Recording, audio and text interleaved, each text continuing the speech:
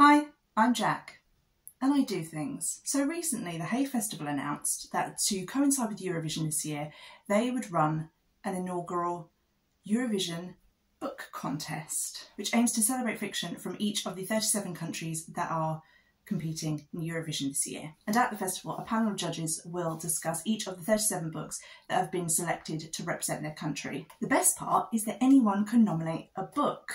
It can be from any language or genre. It just has to be from one of the eligible countries competing this year. So if you're interested in taking part, head over to their Twitter page and get involved. Running alongside that, Helen from Helen's Bookhaven is hosting a Eurovisionathon reading challenge. And I want to join in. So for the last couple of days, I have been scouring the internet for books from each country, which has been a challenge in itself. And I have decided to share my findings with you lovely lot. I've tried really hard to find books written by authors from each country, a lot of which are in translation, but there will be a couple that are perhaps about that country or maybe set in that country. I've also tried to prioritise shorter books because there's a lot to get through. I highly doubt that I will get to each country, but it's nice to have options and perhaps a couple of fallbacks in case a couple are a little bit more tricky to get hold of. So, to the books. So, let's go through this alphabetically. So the first country is Albania, The Palace of Dreams by Ismail Kadare. Kadare is a leading figure in Albanian literature and has written many books. So there's quite a few to choose from, but this was the one that particularly caught my eye. The blurb says, a sinister totalitarian ministry called the Palace of Dreams recruits Margo to sort, classify and interpret the dreams of the people in the empire, seeking the master dreams that give clues to the empire's destiny. Which feels quite reminiscent of 1984, and at 205 pages is pretty manageable. Another potential option is Mud Sweeter Than Honey, Voices from Communist Albania by Margo, Rejmer, who is actually a Polish author. This is a non-fiction book about Albania after the breakup of the Soviet Union and what it was like to live in a totalitarian state. I know nothing of Albanian history, so whilst this isn't written by an Albanian, I think this would be a very interesting book to get to. Armenia, Three Apples Fell from the Sky by Narine, Abgaryan. This one I'm quite excited to get to. It seems this book is about love and community set in the Albanian mountains. I believe it centres around a gossipy village and their attempts to matchmake two single people. Australia, Picnic at Hanging Rock by Joan, Lindsay. This is a classic that I have been meaning to read for a long time, and I think now might be that time. It is also only 189 pages. This is about three girls who at a picnic one day go missing I'm never seen again. Another option that I am eyeing up is 10 Steps to Nanette by Hannah Gadsby. This is an autobiography by stand-up comedian Hannah Gadsby and how she dealt with growing up gay in the 80s and 90s in Tasmania, which until 1997, homosexuality was still illegal, and how she came to write her show, Nanette, which if you haven't seen it, do. It is extraordinary. Austria, Dream Story by Arthur Schnitzler. This is a classic book from someone who was a contemporary of Sigmund Freud. And most famously, this was the inspiration for the play The Blue Room, but also the movie Eyes Wide Shut. This is about a married couple who begin to share and explore their sexual fantasies with each other. The blurb says, taking us on a guided tour of Vienna's seedy cafes, red light district, decadent villas, hospitals and morgue, Schnitzler brilliantly uncovers the violence and depravity lurking beneath the surface of civilised society. And it's only 117 pages. Azerbaijan, The Orphan Sky by Leya. This is a fantasy novel about music and love and friendship. The blurb says, set in the Middle East, The Orphan Sky mirrors the ancient Azerbaijani legend of Maiden Tower. Once upon a time, when the evil Shah of Darkness ruled over the land of fire, when the orphan sky peered at the Caucasus Mountains from the black dome of sorrow. This sounds very interesting and very exciting, but I am finding it a little difficult to find, so hopefully I can remedy that. Belgium, Bruges L'Amour by Georges Rodenbach. This is another one that might be a little bit tricky to find, but I am very intrigued by it. It's about a man who is mourning the death of his wife and becomes obsessed with a young dancer and thinks she might be the double of his wife, which sounds a lot like the movie Vertigo. It sounds dark and gothic, and having been to Bruges a few years ago, it sounds very in keeping with the feel of the city, and it's only 100 pages. Croatia. Baba Yaga laid an egg by Dubravka Ugresic. Baba Yaga is a character from Slavic folklore who steals and eats children. But the blurb says, but what does she have to do with a writer's journey to Bulgaria in 2007 on behalf of her mother? Or with a trio of women who decide in their old age to spend a week together at a hotel spa? Sounds like this is a fairy tale retelling with a lot of magical realism. Cyprus. Now the one I've chosen is The Beekeeper of Aleppo by Christie, who is a British-born author to Greek Cypriot parents. And this book is about Syrian refugees who have had to flee their homeland and are passing through Turkey and Greece on their way to Britain. And I feel that this is particularly relevant, this book, right now. Czech Republic. Time for another classic, methinks. The Trial by Franz Kafka. I've never read any Kafka, however, I did see the play of this in 2015 at the Young Vic, where I was so tired that all I was trying to do was stay awake the entire way through, rather than, pay attention to the story. The blurb says that this is a book about Joseph K., a respectable bank officer who is suddenly and inexplicably arrested and must defend himself against a charge about which he can get no information. It seems like it's another book about totalitarianism, which is a bit more of a theme than I was expecting through this. Denmark. So I think it's time to just briefly step away from the dark, dystopic depths and move to something a little lighter. A Scandinavian Summer by Helga Jensen, who is a British-Danish author.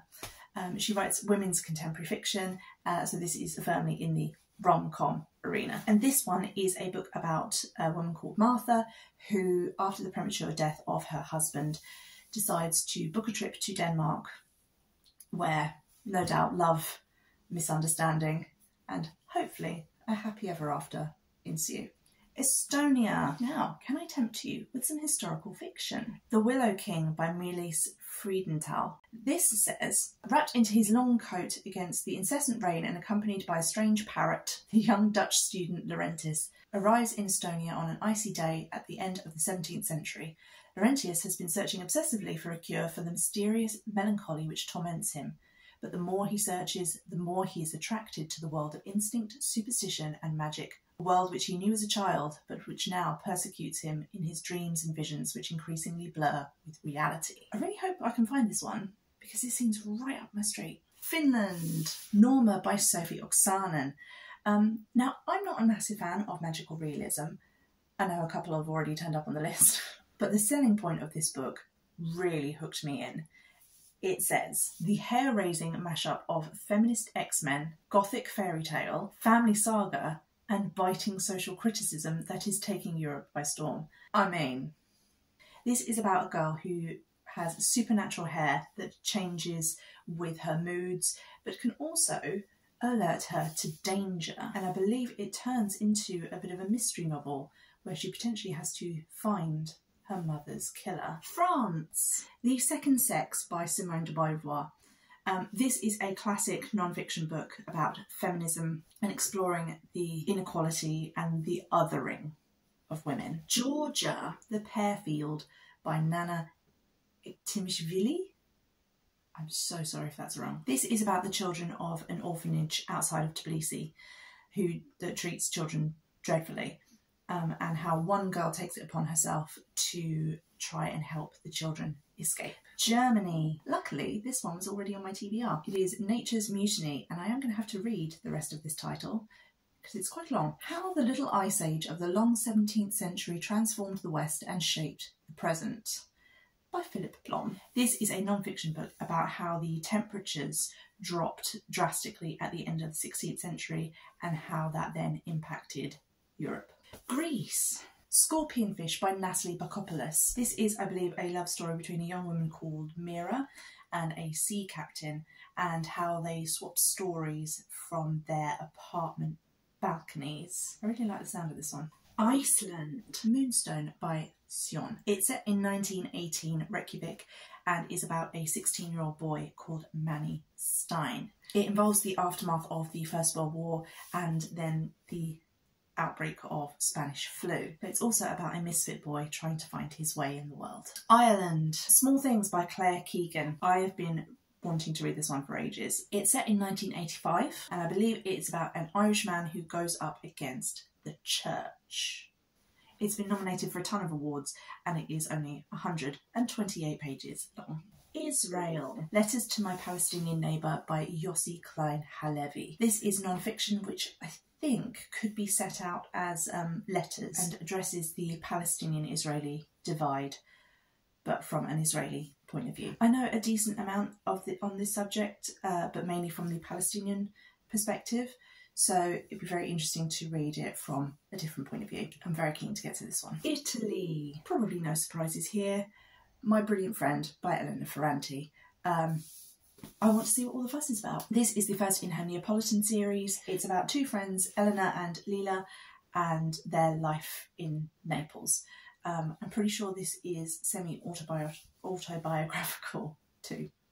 Latvia, The Girl Who Learned All the Languages in the World by Eva Flamingo. This is a children's book about Leya who vows to learn all the languages in the world one word at a time. And it just sounds delightful. Lithuania, Tula by Jurgis Kansinas. Lithuania was one of the hardest ones to find.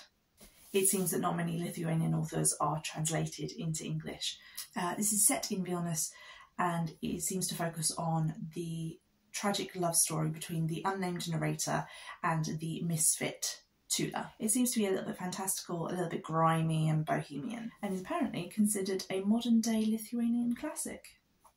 Malta, A Cat Story by Ursula Murray Husted. I tried very hard to find out whether she is a Maltese author or not, but I couldn't find anything conclusive. If anything, I think she might be an American author. However, I did have to include this graphic novel that is set in Valletta and is about two cat friends on a journey to find their forever home.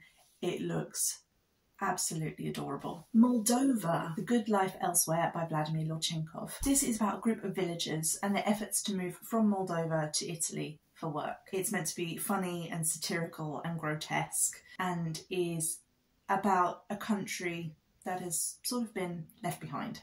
The Netherlands. We Had to Remove This Post by Hannah Bevets. This is about a group of young people working as social media content moderators, reviewing violent or illegal videos. But then things start to go wrong and their jobs start impacting and begin to merge with their real lives. Sounds like a claustrophobic psychological thriller. Norway, The Faster I Walk, The Smaller I Am by Kirsty A. Skomsfeld. More contemporary fiction, and I believe this one is about a woman called Matea who reads obituaries and decides to set out into the world in order to disappear. I think that's what it's about. Poland, Jukas by Zofia Nokowska. This is set in the 20s in a Swiss sanatorium, and it brings together characters from different countries, different political ideals, puts them in a metaphorical pot and sort of stirs things up. Portugal, Death at Intervals by Jose Saramago. This one sounds very fun. In an unnamed country, on the first day of the year, people stop dying. It says, initially greeted with joy, the change soon begins to wreak havoc until death returns. Not only that, but death is depicted as a woman. That always piques my interest. Romania, Bottled Goods by Sophie van Leeuwen. This was longlisted for the Women's Prize in 2019 and takes place under communist Ceausescu's regime of the 1970s. This is what the blurb says. Weaving elements of magical realism, Romanian folklore and Kafkaesque paranoia into a gritty and moving depiction of one woman's struggle for personal and political freedom, Bottled Goods is written in short bursts of flash fiction and explores universal themes of empowerment, liberty, family and loyalty. San Marino. Sorry, San Marino. I couldn't find anything. If anyone does, please let me know in the comments down below. Serbia, Catch the Rabbit by Lana Basaticic. This is billed as a psychological thriller. It then begins to morph as they remember the brother who disappeared during the Bosnian War, and they still believe him to be alive. Sounds very intriguing. Slovenia, Blind Man by Mitja Kanda. This is about a book editor with severely impaired vision who is lured into the world of politics and subsequently blinded by power. Do you see what they did there? I believe this is meant to be on the funny side rather than the serious side, but I suppose we'll have to wait and see. Spain, Even the Darkest Night by Javier Cercas. This is the first in the Melchor Marin detective series. It's a whodunit set in rural Catalonia and involves the murder of a wealthy local man and his wife. Sweden, In Every Mirror She Is Black by Lola Akinmade Ackerström. This has been up for a slew of awards. It's about 3 black women all linked to the same white man